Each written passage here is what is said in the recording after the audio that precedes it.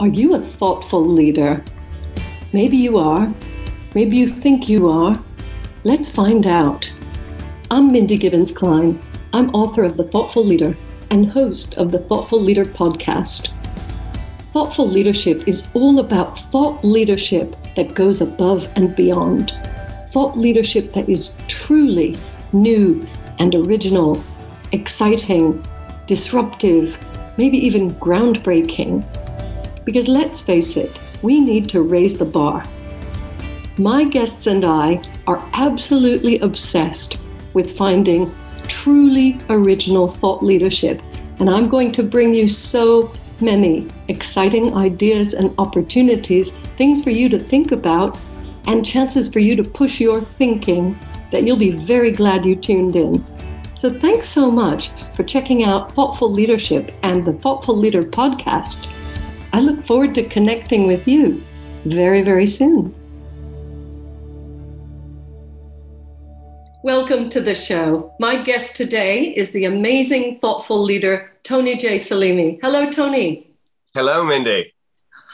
Thoughtful leader that you are. I'm allowed to call you one. We're talking about thoughtful leadership in the specific sense and also general. So before we launch into solving all the world's problems, which I know we can do, let's hear your take on what it means to be thoughtful. The word itself is self-explanatory. But for me, thoughtful is linked to being mindful and to be soulful and to be heartful. So most people have heard of mindful, maybe soulful. Can you explain heartful? Because that is a great word. Absolutely. Heartful means when your heart rules your head. So while the head can be mindful, unfortunately, it cannot be mindful all the time. But as we learn to awaken our true wisdom from our heart, your heart can be the umbrella of your mind. It's almost like if you imagine like a mushroom. So the head of the mushroom is the head and the stem is the heart, which means it fuels everything that the mind needs to do, considering bringing the heart, the love you have for whatever you do in your life to rule your head. Because the head, if it's not controlled properly, can be like this fast river that can destroy anything on its way. But if that river is in its own bed, on that riverbed, as it flows through countryside, all these fields can be nurtured with water and everything can be grown. Similarly, like that, metaphorically, in our mind, our heart is that river of energy that can nurture our mind to really create an amazing life and amazing leadership. Thank you for that wonderful explanation and the metaphor. I only like metaphors when they work, and that worked for me. So are you actually saying that the heart is more important than the head? What I'm saying is both are extremely needed, Mindy. So I believe in using them in sync. But unfortunately, let's say, we all have heard the word when somebody feels heartbroken, or when we have any form of ache that we can feel it in our chest, meaning when we have stress, when we have relationship issues, when we have anger, anxiety, depression, addictions. So in those cases, this formula I just gave you does not apply. And most people use it, but they use it from a space where the heart is hurtful. Therefore, the decisions, the minds, they're going to be hurtful, and vice versa. Gosh. There's a lot to explore here. I know you've written many books on this subject, and I know that the listeners will want to follow up on those thoughts. But I just wonder if you would be willing to share how you came up with these insights. I mean, how did you get to be the person you are now with these insights? Since I was a kid, Mindy, I had this curiosity about life. And I lived in a country in Yugoslavia, former Yugoslavia, where pretty much, I would say, I had a great life in my family life. But outside of that, there were so many things where, by just simply being of a different creed, you're not treated equally.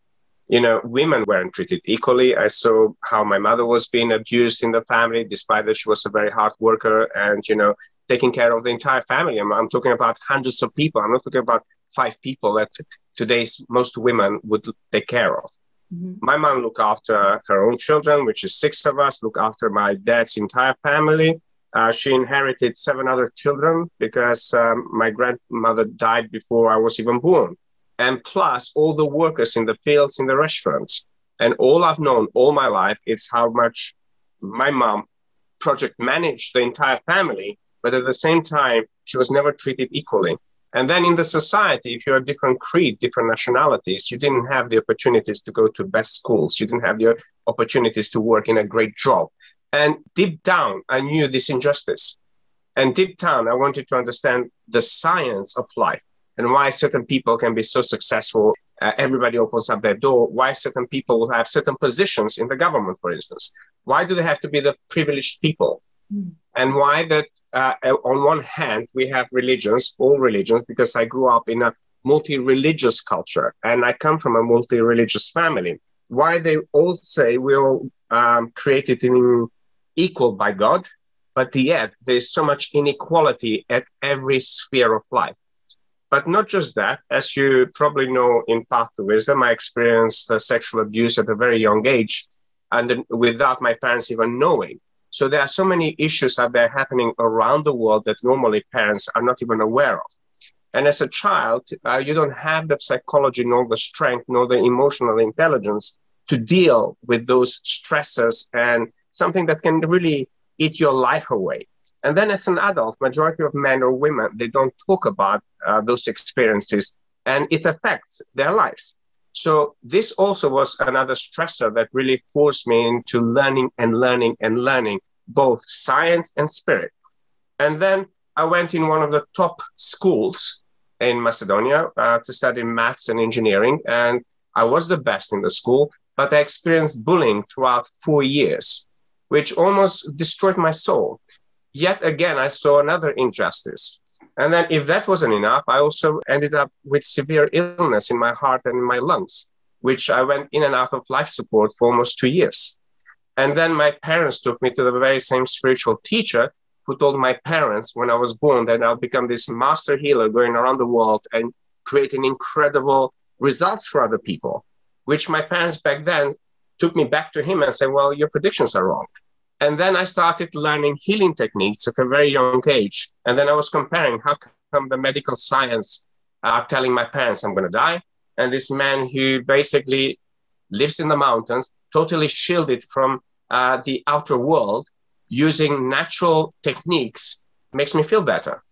So I became curious about both science and esoteric ways of actually helping somebody. And what is out there that we really don't know. And I wanted to know how can we get answers from the unseen and how can we merge together science, spirit, psychology, technology, business, life experiences, and create a tool that can help more people. And this is what really started to give birth of methodology that I actually put in Path to Wisdom. Not just that, but being in a civil war, being homeless in London for many months, and then also as a migrant, to actually overcome all the adversities when you go into a new country as a teenager.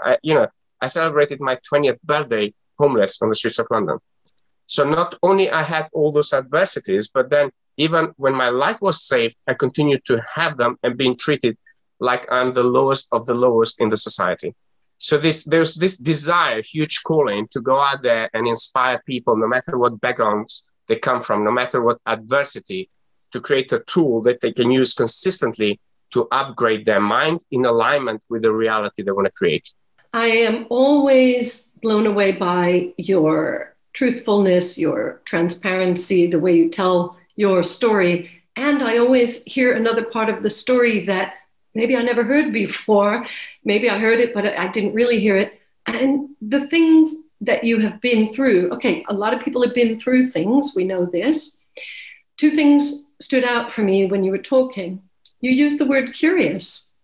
That is, the thoughtful leader remains curious. And you used the question, how? I think a lot of people, when they're suffering, they say, why? Why is this? Why? But they don't really want to know why, or that's not the best question to ask.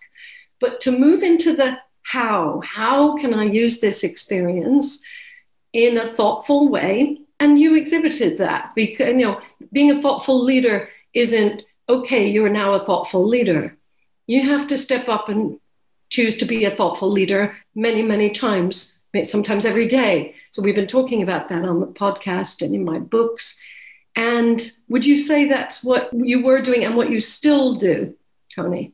Absolutely. I think you went into the core because curiosity is something that really has helped me throughout life. Because no matter whether you experience something amazing in your life or something that challenges you to the core, curiosity can serve you quite well to basically embrace both situations and go to the next level. Then on the other end, it's a lot of people spend years and years into trying to get the why, which means they're wasting a lot of time to really, truly transform their life. So one of the things I've done with all of my clients when initially they have a consultation with me, it's when I hear all this language, I straight away stop them and I reframe it for them. I ask them a question which leads to a reframing of, instead of saying why, for instance, you know, a lot of people, let's say, could say things like, oh, I can't afford an expert coach or a mentor. And I say, okay, so what would change in your reality if you said to yourself, what can I do to make this affordable? You know, that's, for me, it's a thoughtful leader in every situation, meaning whether you want to contribute into society, whether you are suffering from illness, what is it I can do to transform my reality? Instead of just grabbing the first pill, the second pill, you never read the instruction in that pill. You never look at the consequences of your body and how your body will react to that specific pill. I'm not saying they're not useful. What I'm saying is we need to be mindful. So thoughtful leader extends from you just a leader in a business. You need to be a thoughtful leader first and foremost with your physical health, your mental health, your emotional wealth, your relationship, your social life, your career, business, and then when it comes to spirituality and family life. And when you start awakening those different thoughtfulness in a leader, and they start to creating more of an equilibrium in themselves, but also how they lead others into the vision. Yes, yes, yes. I can just picture the listeners at home nodding furiously, saying yes, because this is really refreshing to hear. I have mixed feelings about the pills because, you know, I know your partner is in the medical profession, and perhaps, you know, sometimes people do need a pill if the doctor says. I'm sure that's not what you meant. No, I mean, that's why I said to you, there are cases where you need that. But first and foremost, for instance, you know, if you have a severe infection, for sure you will need an antibiotic and stuff like that. What I'm saying is to be mindful before you bring yourself into that state. And if you're going to bring yourself into the state, for instance, a lot of people take pills for depression when there are other tools that can hit depression very quickly. With my method that I designed, I've been using now TGSE method, the 25 principles, to help people break through addiction, to help people break through depression and all sorts of stuff. So there are tools out there, not just my method. You know, you have the DiMartini method. You have other methods out there that people use to help people. So I always say to people, before you make a choice, which way you want to handle a specific challenge, be informed and be mindful of the decisions you make. Yeah. And I've met some of your clients, and it is very powerful to do these things, transform your life, maybe without the pharmaceuticals. You know, we are not here, we are not preaching. This is just, we bring interesting guests onto the show to make people think, because that's what the thoughtful leader does. Listen, take in different views, stop and reflect. And, you know, each person, guys, if you're listening to this and you have questions, you know, Tony's information is in the show notes. Reach out to him, reach out to me, stay connected to us, because it's an ongoing conversation. So we're having an ongoing conversation, and I need to pick up on something else that you were talking about, if that's okay. Tony, you said, ask yourself the question, what can I do to transform my reality? I think that's exactly what you said. So the emphasis is on the individual. And what if they don't have the immediate answer? So they ask, what can I do? And the reflex response is, I don't know. If I knew, I would have done it. What do you say to that? Well, there's one thing about when I get people when they say to me, I don't know, I don't know, I don't know. And you have this, I believe everybody who's out there, coach, consultant, healer, therapist, I know they would have heard this consistently from the clients who in the midst of adversity will feel themselves lost. But I do not support the notion that they don't. So therefore, I don't encourage and I don't actually look at it and I don't buy their answer. Mm-hmm. So a brilliant way to counteract that is ask an opening questions that eventually will lead to them giving you the answer. So, when somebody says to me, I don't know this, I will ask them, so what time did you wake up in the morning? Okay. So I totally change the subject to make them realize that they can come up to the answer, meaning there are things that they know, because sometimes they believe that in that moment they know nothing. Mm. And therefore I take them out of confusion into the things they are clear about and they are certain about. So I build their clarity and certainty. And then I give them another question, which then I link their, whatever they hold very high on their values, that straight away they'll go for it. Some people would say to me, oh, I don't fight, I'm not aggressive. And I would pose the question, so if somebody went in there and raped your child 2 years old, would you be aggressive? And straight away they would say to me, yes, I'll kill the person. So, there's those illusions that we built about ourselves that we don't have certain skills, we don't have certain reactions or certain emotions. We are a very complex individual. And if you learn how to work with person's psychology and you enable that psychology to consistently grow and start firing up different ways of thinking, that person eventually gets to the answer. This is such powerful content. And just recently, we were having a discussion in the team about whether we should lengthen the episodes. And I chose to be thoughtful. And I said some episodes will end up longer. And I think this is one of those. So if you have more time, I have more time. And I'd love to carry on a bit longer, because most of these episodes, as people know, are 20 minutes, 25. But is it okay if we keep going? Absolutely. I'm always here to be of service to people. Yeah. And this is really wonderful content. So imagine that you are talking to somebody who's feeling lost, to use that word, feeling like they're going through a crisis. And you are talking to people. I know there are people out there listening to this episode who are nervous, upset, fearful, etc. So, right, you're talking to them now. What immediate advice or questions do you have for them right now? Well, the first thing, Mindy, is that inside of us, all of us have specific callings. No matter how confused you are, no matter how lost you are, inside of you, you know what you want. And if you don't, let's say you are in that moment of confusion, the first thing you need to do is basically sit down and write down or establish what is that truly you value in your life. What is it that in that list of priority of your values, that no matter what happens externally, your voice is louder than any voice on the outer reality. And it is that voice that comes from your true intuition that can easily guide you. And, there are many methods out there for value determination. I've created my own ones, and therefore people can use those ones. Usually I use the 25 principles, but now with my other 3 books, I've created specific value determination processes that are simplistic, because I've observed and I've studied many value processes down there. But unfortunately, most of people do not know how to get there. This is exciting. Tony Selimi is an expert in many, many methodologies, and I hope you are starting to understand the depth of his learning, his knowledge, and the fact that he was curious, to go back to that word, and open, because when you're curious, then you're open, and you can soak up lots of ideas and come up with your own conclusions. So that's what I'm getting from this interview. Every time I speak to Tony, I get the same feeling that if we dig a bit deeper, there's even more where that came from. Would I be right, Tony? Yes, because the one thing, Mindy, it's there are 2 worlds. It's our internal world, and which is extremely complex, and there's the external world.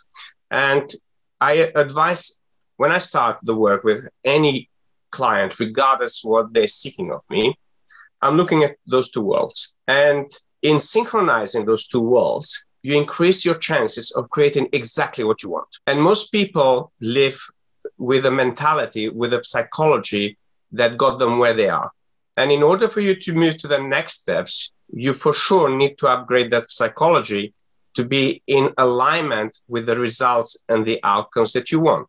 This is where the biggest struggle is, where people don't know how to do those alignments. You know, the reason I spent 30 years in research and studied both technology, psychology, spirituality, healing, I looked into cosmology, I looked into the physiology of the body, biology, chemistry, quantum physics. When I actually started the method has grown so much since I published the book with you that I've seen consistent results with my clients of actually awakening those quantum states within ourselves to be in alignment with the reality you want to create. But most people live their life with an outdated caveman psychology. We don't have any cavemen listening to the Thoughtful Leader podcast, but yes, most people who are not our listeners. But I think we do, Mindy. And the reason I'm saying that, we all have it. Okay. We all have the reptilian brain, and we all have the midbrain, and we all have the frontal cortex brain, and they all work together. So it's not like we don't have people. We do have it. The problem is we don't have the awareness of that. How our choices, our decisions in day-to-day life come from one of those brains. We might think it comes from here, but then the result is not there. You know, when I speak to people, even if I give them one piece of wisdom, they say to me, I know that. And then when I start asking 20 questions, they realize they don't. But their first response is, I know that. I know how to make money. Okay, what's your bank account? Let's look at the evidence. Okay, so just simple question like that. So if you know, the knowing matches your reality. If the reality doesn't match it, I go back and teach them the first step in Path to Wisdom, which is the principle of present moment awareness, which means there's no link in there. Knowing comes from certainty, meaning your internal reality and your external reality match. So if you tell me I've written a book, I know how to write a book, but you don't have a book, you don't. You're only aware of how to write a book. Or, become a bestseller. No, you don't, because you've never become a bestseller. Or sell hundreds of thousands of copies. No, you don't. You have never become that. But we tend to use those words. And when we tell ourselves, I know, as we put a lid on our intelligence, which means we're not allowing ourselves to grow. And while I'm saying that, I have some incredible news. Go on. And it's interesting that, we were on the phone with you. Look what just arrived. Oh, wow. Okay. Like, not just arrived. This is the newest baby in the nursery. Baby, yes. So, yes, but remember, the listeners who are audio only, they don't know what we're excited about because they didn't see that. It's my fourth book, The Unfakeable Code. Take back control, lead authentically, and live freely on your terms. On your terms. Tony, these are just more gems that we're filling a whole treasure chest full of gems here. I'm very excited that you have now been introduced to the Thoughtful Leader community. As a true thoughtful leader, I'm about to ask you what could be a challenging question, but I know that you're up to this. I know you will answer it. What is a mistake or error of judgment that you made that you're willing to talk about that worked out okay? So yeah, at the time it was like, but it worked out okay. But tell the listeners, because so many times we have, people who we put on a pedestal, the guru, whatever, but tell them something that happened to you that you're maybe not so proud about, if you can think of it. I think through every stage of my life, Mindy, I've had those things, and I believe I'll continue to make them regardless how thoughtful and mindful I am, because life will present us with new challenges we know nothing about. So, as you know, first and foremost, I don't see any more mistakes as errors and judgments. I see them as things that I need to overcome within my growth. But if I look back with my caveman psychology, in inverted commas, there have been many times that if I had this awareness, I would not make those decisions.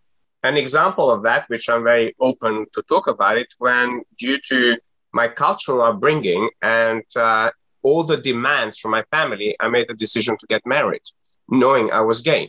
So my entire body knew the truth, but my entire mind, all of my psychology made a decision to please everybody else. So I was 100% a people pleaser. And I'm actually talking about it in the Unfakeable Code, specifically about being a people pleaser. And not just that, but also self-deception. So what you're touching on with that question is self-deception. When we basically, we make decisions which are not aligned with what we truly feel, want, and love. Those are three things. Because the feeling will for sure guide you unless you have other things going on, which then your guidance system is skewed. The knowing will guide you and what you love and what you want, because the want will come up from your deepest desires and voids that then shape your values and grow your values as you grow as an individual. And in your heart, you straight away know what you love. So when we skew out of those three things, then we end up our self-deception or our people pleaser persona riding our life. So you are total out of control. So in the Unfakeable Code, I'm really bringing people a new method, another 5-step method, very clean method that people can use to go back into authenticity. Because for me, thoughtful leader, you need to be extremely authentic. And being authentic, sometimes you do upset others. Okay, that is, I think we will leave it there, because there is so much more to learn from this man. And you will all find his details below in the show notes. But Tony, what is your preferred way for people to get in touch with you? Because I know there's so many. How can they find you? People can really go to my website, tonyselimi.com. And there are links to all of my social media. They can follow me on social media. And also they can get free chapters of my books in there. And for people who wants to take action, they can get in touch directly with my PA, info@tonyselimi.com. And they can book a consultation and start an incredible journey. Or for people who are already running 6 to 9 figure businesses, I always recommend people to go into my immersive 5-day experience around the world that I teach.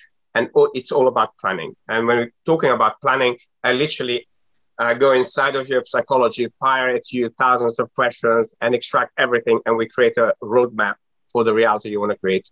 Absolutely fantastic. Thank you so much for your generosity today, for sharing from the heart. You are absolutely authentic. You have helped so many people, and you're about to help many more. So I hope you guys have enjoyed this episode as much as we have. So let's say goodbye to Tony J. Selimi, but it's not goodbye, it's see you soon. See you soon. I hope you've enjoyed this episode of The Thoughtful Leader, and I hope it's inspired you to be more thoughtful as a leader in your business. Please consider subscribing and leaving a review. An important question for you. Do you want to create a culture of thought leadership in your organization? My best-selling book, The Thoughtful Leader, is available now on Amazon and many other sites in paperback, ebook, and audiobook formats. Please visit www.mindygk.com for more great content. That's www.mindygk.com. Speak to you again soon.